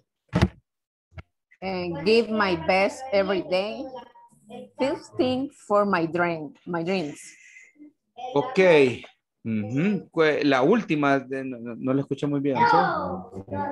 Dar lo mejor de mí cada día luchando por mis sueños. Giving my best every day. Yeah, giving my best. Wow, good. Giving my best. Muy bien dicho. Dar lo mejor de mí. Give my best. Okay. Thank you. I think advice is like a treasure. Es como un tesoro, but we don't see it at first sight. A primera vista no siempre vemos que los consejos son buenos. Si viene, if those advice come from a person that we love or a person who loves us, ¿verdad? Que no es una persona que amamos o que nos ama, no lo vemos de esa manera, sino hasta después, ¿ok? 28 minutes and we finish, 28 minutos y vamos a terminar, así que vamos con la siguiente actividad que es countries, bueno, más que actividad es un contenido, countries, nationalities and languages, porque we have a conversation related to that. Tenemos una conversación relacionada a esto, entonces para dar como una introduction about how to pronounce countries, nationalities and languages. And first, remember that country is the name of the territory where you live, ¿verdad? Ese es el country, el país. Cuando decimos countryside, también nos referimos hasta cierto punto a la zona rural, countryside, ¿verdad? Y cuando decimos downtown, ¿verdad? Nos referimos como a la ciudad, ¿verdad? Así que tenemos eso. Countries, nationality is like the identity you have belonging to a country, la identidad que tienen al pertenecer a un país, ¿ok? And language, or languages, recuerden, languages, ¿verdad? No me digan language. Countries, nationalities, languages. Muy bien. Tenemos acá, Canada, no Canadá. Canada, Canadian. Canadá es el nombre del país, esta es la nacionalidad y este es el idioma, ¿verdad? Canada, Canadian, English, French, ¿verdad? Así que tenemos que se habla inglés y el francés allá. Entonces, recuerden, Canadá, no Canadá. Canada, Canadian. Tenemos acá United States. American, se le dice, ¿verdad? A los estadounidenses. English, que es el idioma. Italy o Italy. Algunos dicen Italy con R. Italy.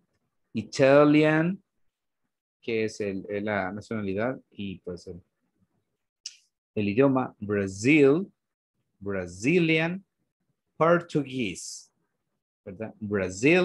Brazilian, Portuguese. ¿Ya me lo van a decir? Germany, ¿verdad? Germany es Alemania. German is the nationality in German as well.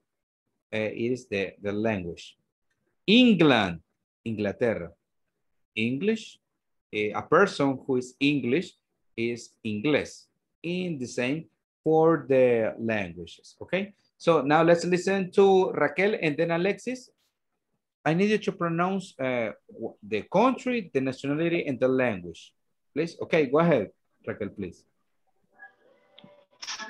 Germany. German.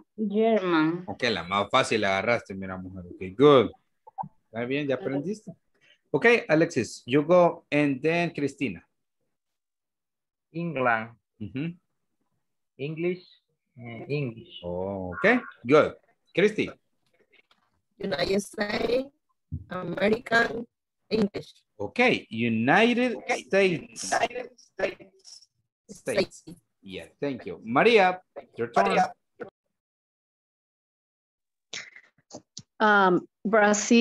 Brazilian, Portuguese. Portuguese, okay, thank you. Alejandra. Creo que se nos acabaron. Ah, bien, ¿nos ayudas con Italia? Italy, Italian, Italian. Okay, thank you. Now we have more. Vietnam, Vietnamese and Vietnamese. Denmark, Danish, okay, Denmark, Danish, que es Dinamarca, ¿verdad? Que pues acá sería danés, me parece. Colombia, así se pronuncia Colombia, Colombian, Spanish. Y aquí comienza con eso que es Colombian, es Ian, ¿verdad? Colombian, Spanish. Ecuador, Ecuador, Ecuadorian Spanish, ¿verdad? Es que el Ecuador es el otro, ¿verdad? Que es el centro de la tierra. Bueno, no tanto el centro, pero tiene como esa, es una medida, ¿verdad? De la tierra. Ecuador, Ecuadorian Spanish, ¿verdad? Que es el español. Tenemos Egypt, Egyptian, Arabic. No sé si escucharon a ver una canción que camina como un egipcio. Walk like an Egyptian. Es bien famosa canción de los 80. So, Egypt, Egyptian, Arabic. El Salvador, así por eso dice, El Salvador, no, El Salvador.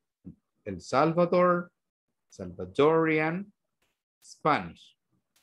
Aquí cambia bastante similar como Canadá. No, Canadá, Canadá. Aquí es El Salvador, Salvadorian, Spanish. Estonia, Estonian, Estonian. Okay. Australia, Australia. I think we have Australia, Australian English, como la leche australiana. Okay. Australian, Australia, no Australia. Australian English. Okay. So let's listen now to Luis and Vladimir. Okay. Pick one of them. Ecuador, Ecuadorian, Spanish. Yeah, Spanish. Thank you. Okay, Vladimir and Annie. Dinamarca, Danish. Good. Okay, Annie, and then Wendy. Vietnam, Vietnamese. Okay, Vietnamese. Okay, yes. Wendy, please help me. El Salvador, Salvadorian, Spanish. Mírala. Okay. And let's listen to Raúl.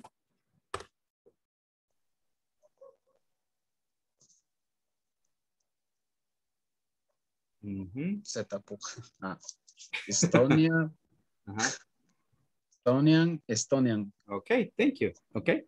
Bien, les estaba comentando, ¿verdad? Que son countries, nationalities and languages, ¿verdad? Que son los países, nacionalidades y lenguajes. Algunos se parecen, ¿verdad? Por ejemplo, Italy, Italian. Pero hay unos que son, bueno, que cambian bastante. Por ejemplo, United States, American, English. Por ejemplo, si digo que Luis es alemán, digo Luis is German. O puedo decir Luis is Germany.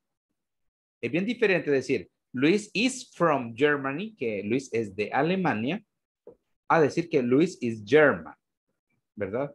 Digamos que María, ¿verdad? Podemos decir María is Brazilian. Por eso que salen en el carnaval de Río bailando. Ok, María is Brazilian. O podemos decir María is from Brazil. Hay algo bien importante acá, ¿verdad? Con respecto a esto, ¿verdad? Igual que acá. Por ejemplo, si decimos I am Salvadorian, yo soy salvadoreño. O I am from El Salvador. Es diferente. Entonces, ahí está ese punto que es bastante importante y viene en la conversación que vamos a estudiar en este momento. ¿Ok? Bien, vamos con nationalities, que son parte de las nacionalidades, y eso es bien importante. Sometimes at work we know people from different parts of the world. Conocemos gente que viene de diferentes lugares, ¿verdad? A mí ya me ha pasado. Well, and so when they are introducing themselves, cuando se están presentando, they say, okay, my name is Mark, and I am from Canada.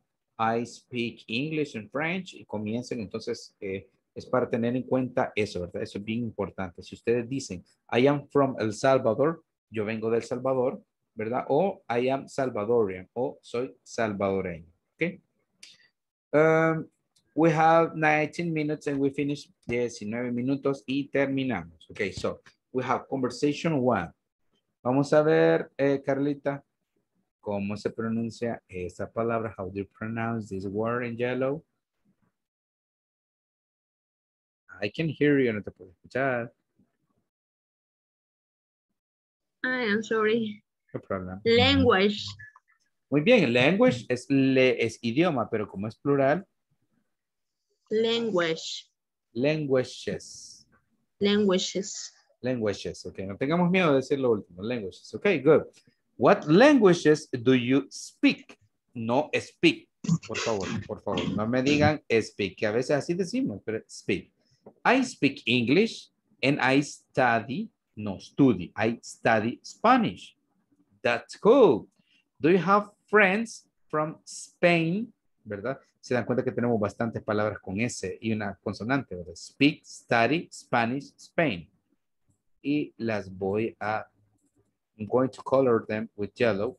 Es importante, créanme que cuando ustedes dicen, I speak Spanish. No, I speak Spanish.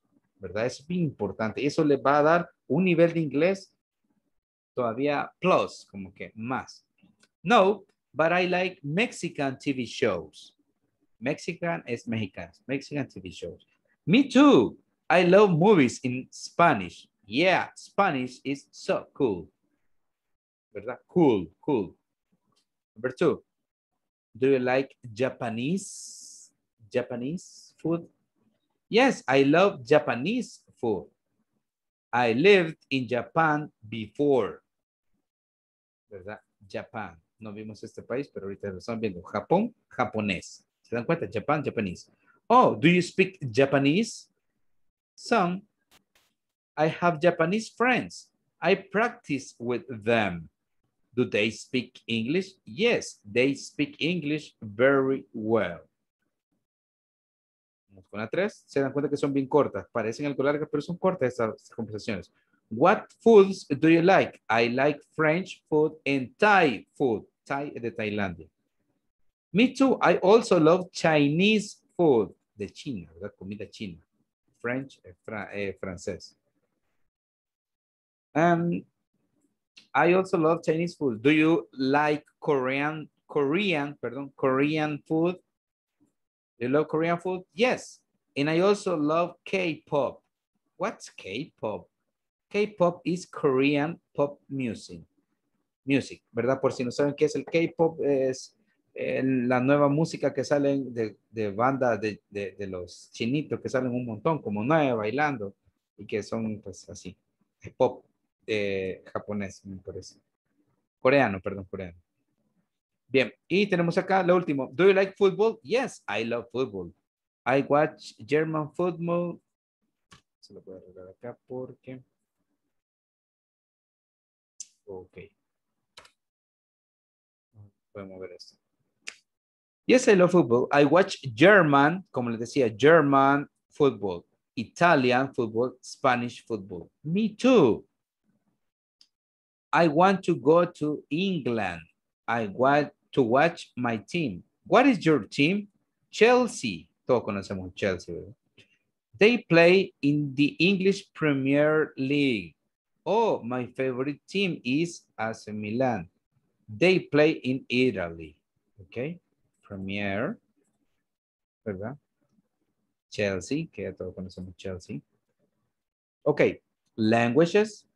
Speak, study, Spanish, Spain. Japanese, Japan. French, Thai, Chinese, Korean. Korean. Y esto se llama K-pop, así como la K, K-pop. Korean pop music. German, England, Chelsea, Premier.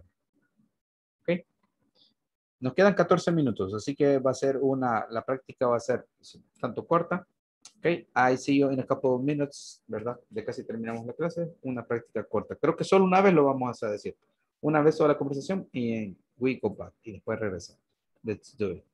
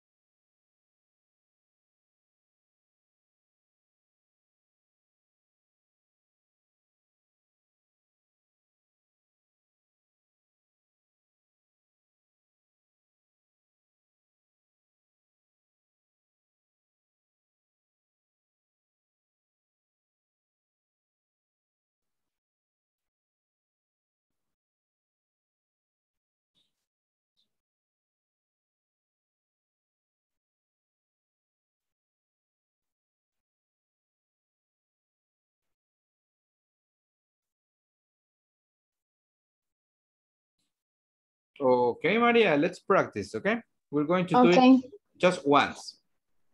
Okay. Okay, I start. What languages do you speak? I speak English and I study Spanish. That's cool. Do you have friends from Spain? No, but I like Mexican TV shows. Me too. I love movies in Spanish. Yeah, Spanish is so cool. Okay, number 2. Do you like Japanese food? Yes, I love Japanese food. I lived in Japan before. Oh, do you speak Japanese? Some. I have Japanese friends. I practice with them. Do they speak English? Yes, they speak English very well. Okay, good. What foods do you like? I like French food and Thai food. Okay, me too. I also love Chinese food. Do you like Korean food? Yes, and I also love K-pop. What is K-pop? K-pop is Korean pop music. Okay, number 4. Do you like football? Yes, I love football. I watch German, Italian, Spanish football. I can say that. Yeah, of course, of course. You can omit different words and you're not going to repeat. And remember that when you're talking in English, it is like in Spanish. We try to omit different words to don't repeat them. Okay, that's good. Me too. I want to go to England to watch my team. What is your team? Chelsea. They play in the English Premier League. Oh, my favorite team is AC Milan. They play in Italy. Okay, that's good. Now let's do it again and we're going to change roles, okay? I'm going to be the woman. Okay. So you start. What languages do you speak? I speak English and I study Spanish. That's cool. Do you have friends from Spain? No, but I like Mexican TV shows. Me too. I love movies in Spanish. Yeah, Spanish is so cool. Do you like Japanese food? Yes, I love Japanese food. I lived in Japan before. Oh, do you speak Japanese? Some. I have Japanese friends. I practice with them. Do they speak English? Yes, they speak English very well. What foods do you like? I like French food and Thai food. Me too. I also love Chinese food. Do you like Korean food? Yes. And I also love K-pop. What is K-pop? K-pop is Korean pop music. Good. Do you like football? Yes, I love football. I watch German, Italian, and Spanish football. Me too. I want to go to England to watch my team. What is your team? Chelsea. They play in the English Premier League. Oh, my favorite team is AC Milan. They play in Italy. Okay, Maria, have you tried food from different countries?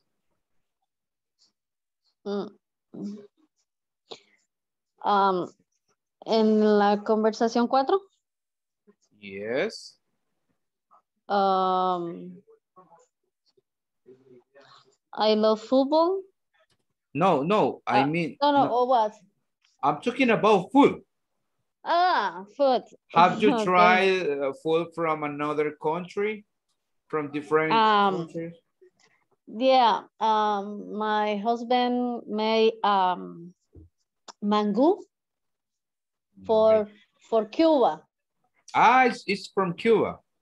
Yes, it's a green banana. A green banana. And like puree. Like puree. And what is the flavor? It is salty, salado. It is salty. It is like it's salty. Yeah. Okay. Wow, that sounds like like very exotic. And Chinese food. Chinese food. Okay. Yeah. That's good. I think that like trying new things are like very important, and we know more about culture. Okay, we're going to go with the rest of the class. Okay, we are about to finish.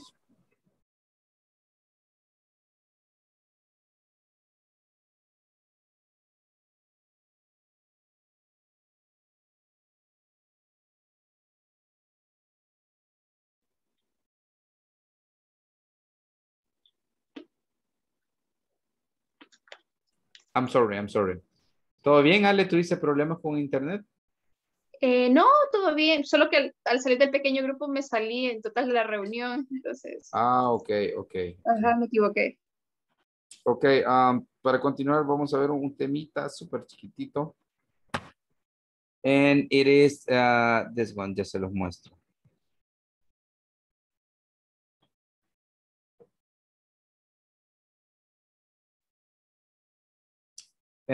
It is good to try, estamos hablando con María, to try different types of food, diferentes tipos de comida. I don't know if you have tried, cuando les pregunto eso, se los pregunto así. Have you tried? Try significa tratar, pero también es probar. Try food, por ejemplo.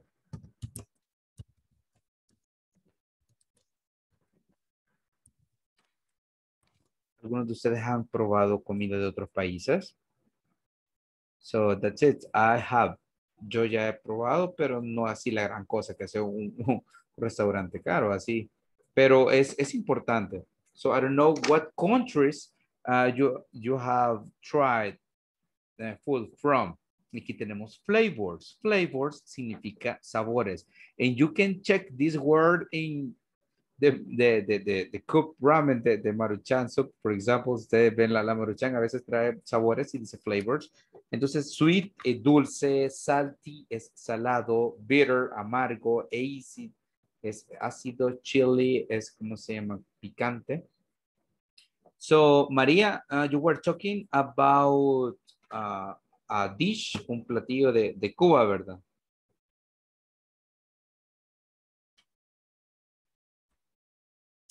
María, yeah. What's the name of that dish? Mango.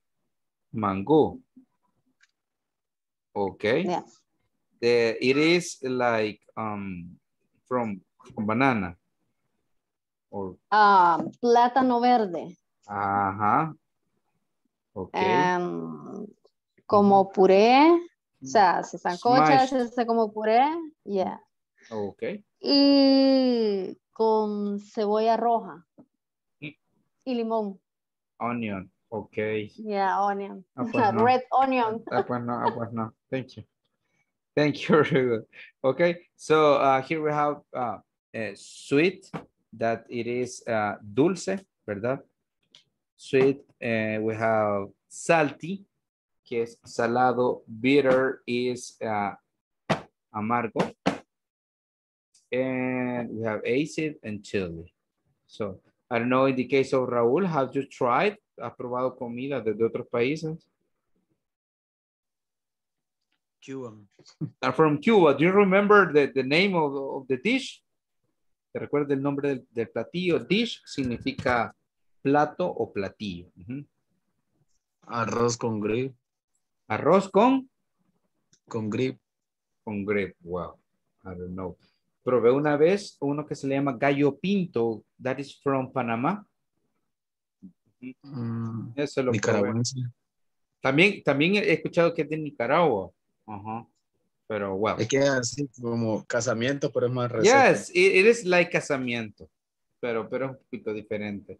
En Panamá, siempre les dan un plátano. Allá no, there is no tortilla, no hay tortilla, no hay pan ni francés, ¿verdad? Entonces, puede que en algunos lugares sí, ¿verdad? Pero bueno, that happens. Okay, I'm going to check the attendance list. Voy a revisar la lista de asistencia. And we're going to finish. Antes que eso, solo vamos a dar una repasadita de 1 minuto a estas palabras en amarillo que necesito pues que pronuncien de mejor manera. Okay? So we go with Alejandra. Hello, Alejandra. Hello, Yes. teacher. Thank you. Alexis. Present, teacher. Thank you. Christy. Present, teacher. Thank you. Annie. Yes, you are there. Present, teacher. Se me va la batería.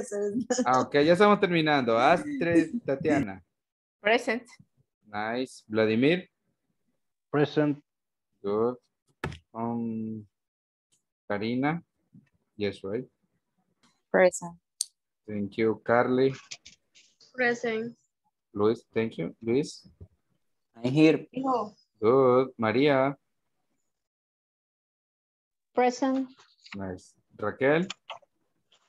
Present. Good. Raúl.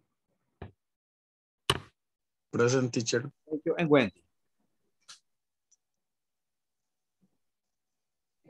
Okay. Present. Yeah, thank you. Bien.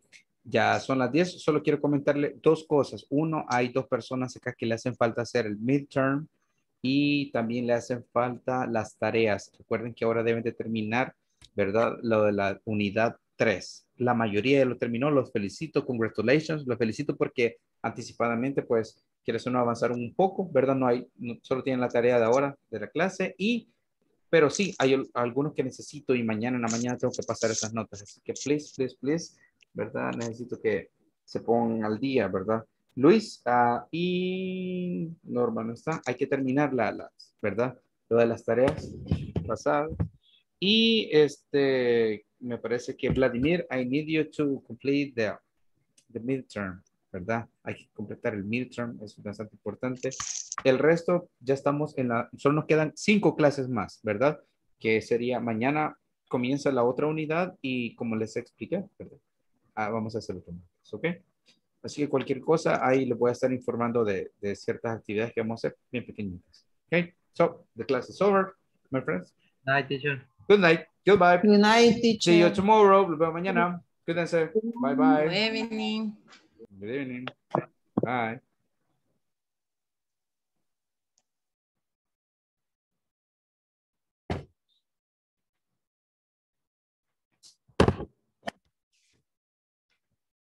Okay, Maria.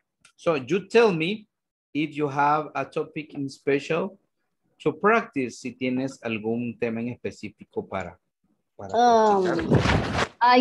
I think I have a problem with the chairperson. Okay, let's see.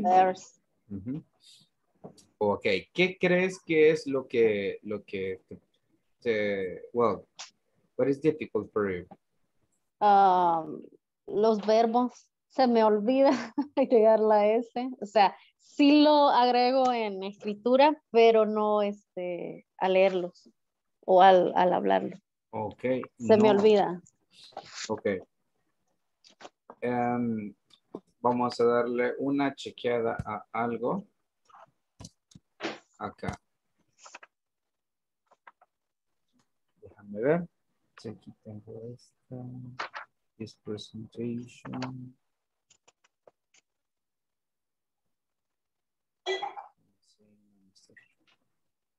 Okay, we have this.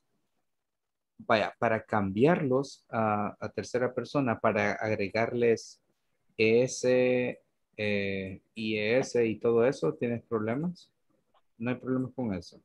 No, Vaya, no, yo me sé eso. El problema es a la pronunciación, a la hora de pronunciarlo. A mí se me olvida.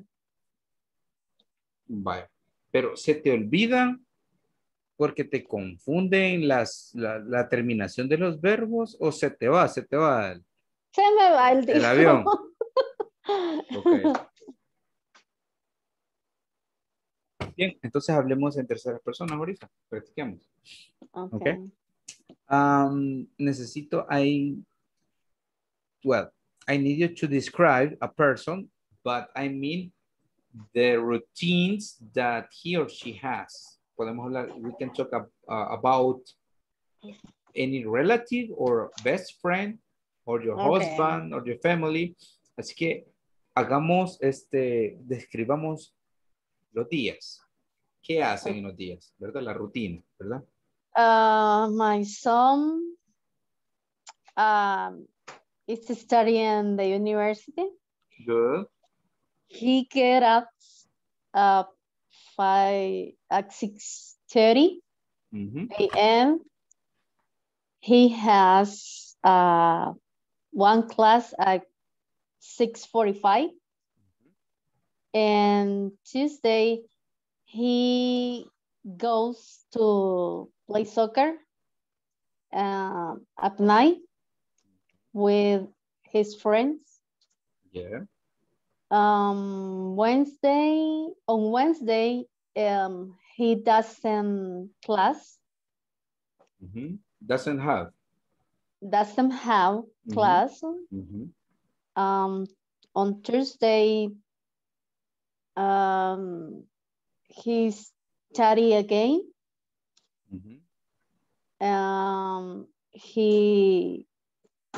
He has to how do you say, sacar al perrito? Walks the dog.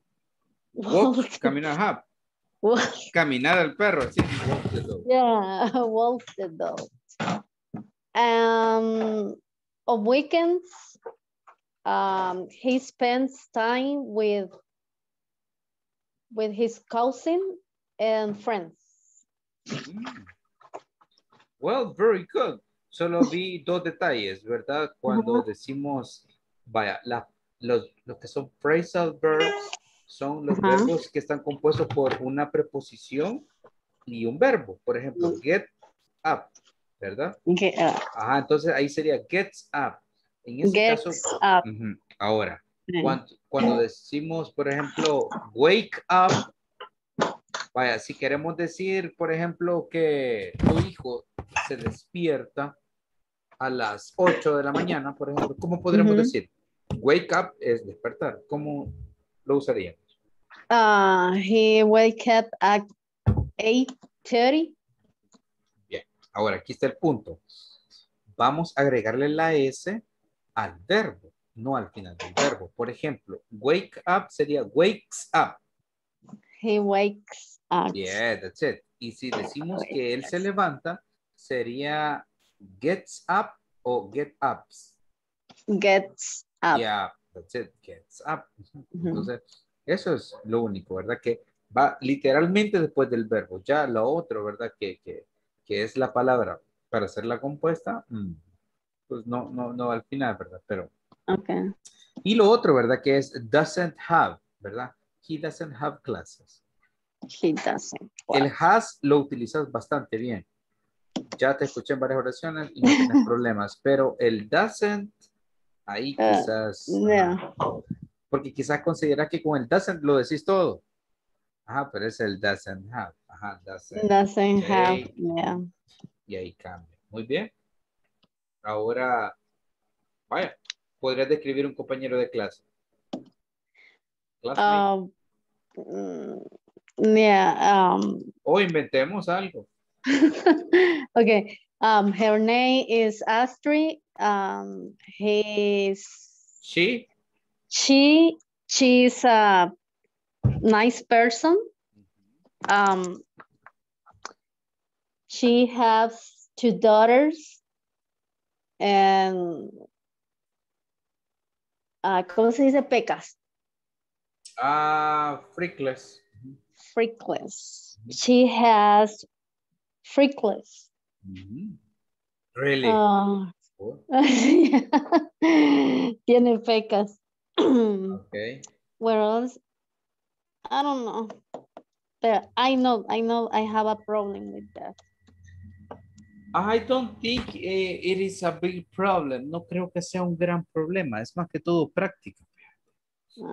Es solo práctica. Ajá, entonces, what I recommend you, lo que te recomiendo es, podemos ver un par de videos en YouTube, podemos ver ciertas cosas, incluso hay, ¿cómo se llama? Hay unas escenas cortas que a veces están en los videos de YouTube, de series, de películas, donde se refieren a ciertos puntos gramaticales y podemos utilizarlos, porque en ese caso se trata más que todo eso, de práctica, porque sí. Yo tenía problemas, bueno, cuando estaba aprendiendo con los phrasal verbs. Por ejemplo, eso, wake up, get up, todo eso. Entonces, es más que todo eso, con ver videos y el día de mañana le voy a enviar un contenido. Y explicándoles que le voy a enviar material. Bueno, más que todo para que busquen cierto material en ciertos lugares, ¿ok? Okay. Porque eso sería, fíjate, tú solo necesitas eso. Yo, como te dije la vez pasada, as I told you before, your English is very, but very good. I think you can teach English. Creo que tú puedes enseñar inglés, solo que sí, en niveles básicos, ¿verdad? Pero sí considero que sí, estás bien preparada. Y poco a poco vas avanzando porque puedes sostener conversaciones y para niveles un poquito más avanzados o intermedios o avanzados se necesita conversaciones, se necesita intercambio de ideas, debates y eso. Pero la parte gramatical y todo siento que la maneja bastante bien. Hay ciertos detallitos que como a todos, no sé si has visto, pero a veces yo también, a mí se me va la cosa, I'm sorry, digo. Y se me va por estoy pensando en otra cosa, en la otra actividad que vamos a hacer y se me va. Entonces, así pasa. Ya. Okay. Eso sería, así que pues estamos ya terminando. Estos 10 minutos siempre se van bien rápido. Okay. Sí, pero mañana le voy a enviar ¿cómo se llama? Material y si no, tú me recuerdas. Okay. Me dice, teacher, el material que me voy a mandar. Bueno. Sí, pues, okay. Así que pasa buenas noches. Congratulations. Sigue así, ¿verdad? Thank you. Okay. Buenas noches. Have a good night. Buenas noches. Have